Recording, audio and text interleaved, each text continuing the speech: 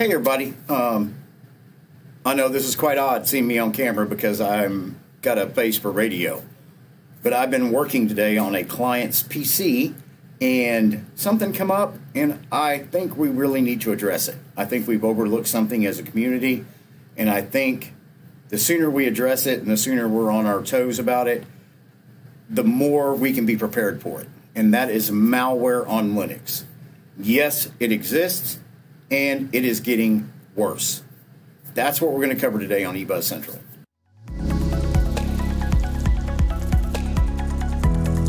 I'm in a client's office right now. He's actually out to lunch, and I wanted to do this video.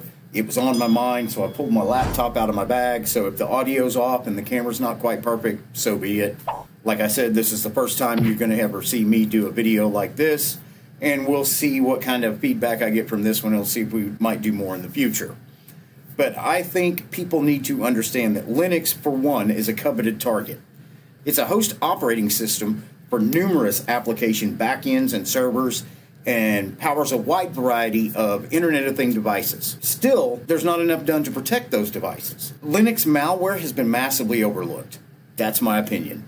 Since most of the cloud hosts run Linux, being able to compromise Linux-based platforms allows the attacker to access an enormous amount of resources or to inflict substantial damage through ransomware and wipers. In recent years, cyber criminals and nation-state actors have targeted Linux-based systems. The goal was often to infiltrate corporate or state-based or government networks to attack critical infrastructure. And what they do is they leverage weak authentication, unpatched vulnerabilities, and server misconfigurations to their advantage. Linux malware is becoming not just more prevalent, but also more diverse.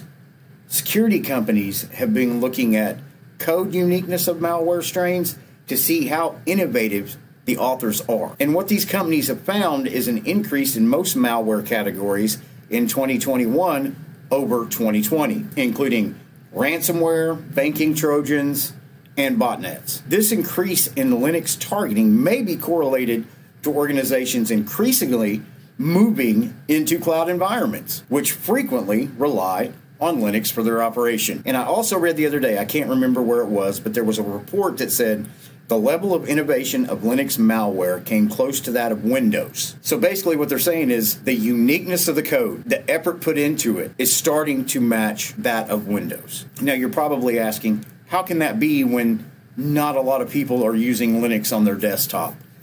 It's for the reasons I just stated. It's used for cloud infrastructure. It's used for banks. It's used for ATMs. Linux is used so much worldwide that people just don't know or haven't heard about. And I think it's very important because as Linux malware continues to evolve, organizations need to pay attention to the most common attacks and harden their security for those attacks.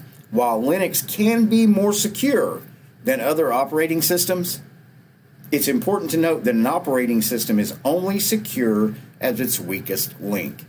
So if we don't stay up, and these corporations don't stay up on it and protecting it, there's going to be issues. After reading that article the other day, I did a lot of investigating.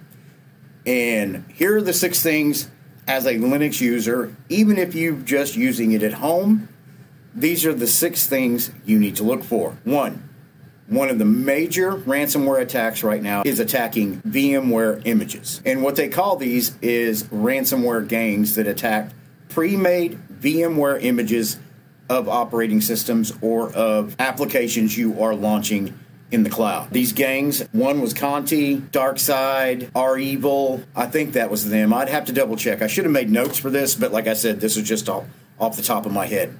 So ransomware targeting virtual machine images.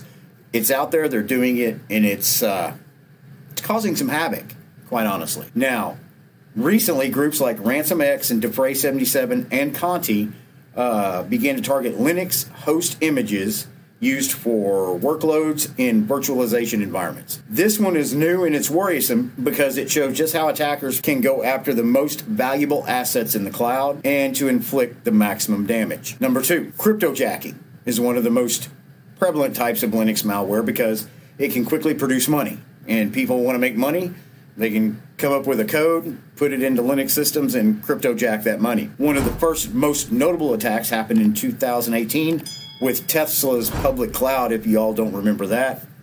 They fell victim to it. The hackers infiltrated Tesla's Kubernetes console, which was not password protected. It wasn't password protected. Within one Kubernetes pod, access credentials were exposed to Tesla's Amazon Web Service environment, which contained Amazon S3, and it was a bucket, and it had telemetry saved in it, and it had sensitive data. But cryptojacking is on the rise. As a matter of fact, in 2021, it rose by 19 to 20% across the board. So that's one you got to look out for. Now, on the Internet of Things devices, the three biggest ones you've got right now out there are X or DDoS, Mirai, and Mozzie. The Internet of Things devices runs on Linux, with few exceptions, and the simplicity of the devices can help turn them into potential victims. Mirai is a Linux Trojan that uses Telnet and SSH brute forcing attacks to compromise devices. It is seen as the common ancestor to many Linux DDoS malware strains. And once its source code was released in 2016, multiple variants emerged. In addition, malware authors learned from it and implemented Mirai features into their own Trojans. So what they did is they took the Mirai, created their own code wrapped around the source code, and then inflicted it into Trojans, and that's what they sent out in the world. So, got to watch for those three malware families. Now, the next, world governments. State-sponsored attacks targeting Linux environments. You as a home user probably don't have to worry about it, but it's out there. Depending on what country might utilize this. I'm not going to say any countries because I don't want to be banned from YouTube. But it is out there. It is being used. And it's sponsored by the state. It's sponsored by the government to go out and do it. Now, if they want to do it on big cloud hosting platforms, they can. But they can also do it if you're using a Linux machine at home and you're worried about privacy and security. That's one you need to look out for as well. Next one is probably the most difficult to detect, and that's fileless attacks. Okay? Basically what it is I was reading something from AT&T in their what's it called? Alien Labs, I believe is what it's called.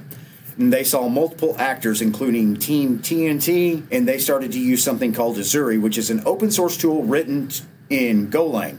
Attackers use Azuri to encrypt malicious code. On decryption, the payload is executed directly from memory without leaving any traces on the machine or on the disk, which makes these attacks difficult to detect by any antivirus software or malware software. So what that's basically doing is they wrap it in the code.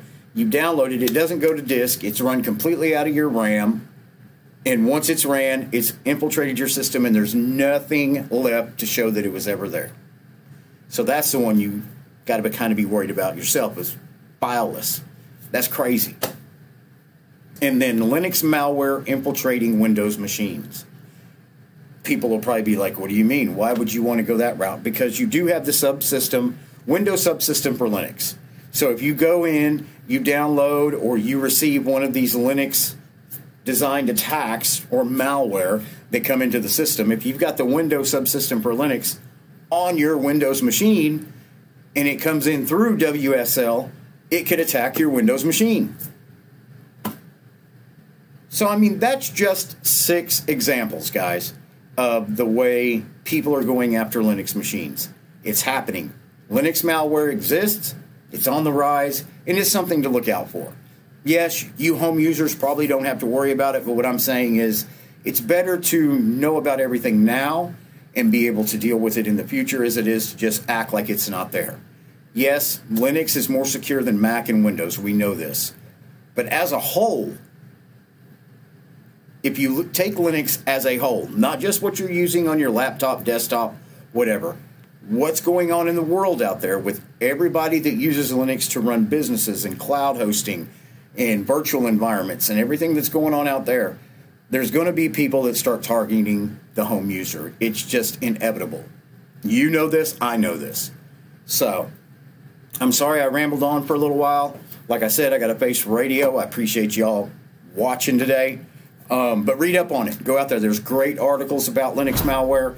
and kind of protect yourself. You don't have to put a bunch of antivirus crap on your Linux machine. That's not what I'm saying. What I'm saying is the threat is there. We need to keep our eyes open and watch it. We can't just turn our heads and act like it doesn't exist, that Linux is bulletproof, because at the end of the day, it's not. You know that, and I know that. Do me a favor before you leave today. Please like, subscribe, or follow my channel. Doesn't cost anything, and if you end up not liking me, you can always unsubscribe. If you like the channel and enjoy the videos that we're producing, you can support us by becoming a member right here on YouTube, buying us a cup of coffee, zipping over to PayPal, throwing us a donation, or go on over to Patreon and become a patron to the channel. Those links will be in the description below. Thank you for watching my video, and I will see you in the next video.